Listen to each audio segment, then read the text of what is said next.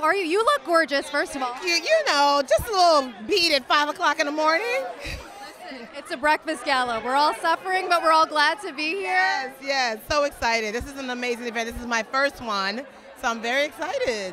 Well, first of all, how special is this moment being able to present your friend, your co-star, Issa Rae, with the Equity and Entertainment Award? Listen, anytime I have an opportunity to say nice things about Issa, I will jump at it because it's so easy to, because she has so many wonderful qualities about her that I just want to give her all her flowers while I still can.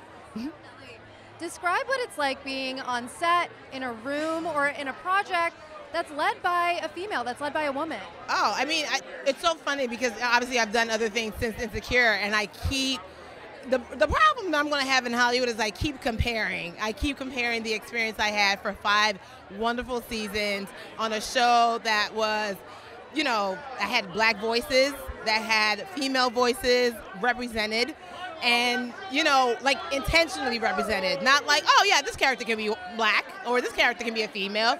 It was like, no, this character is specifically this thing. And, you know, I've been chasing that high. And it doesn't come around a lot in Hollywood, and I'm so grateful to have been a part of it. Well, thank you so much for stopping by. We'll see you in there. Thank you.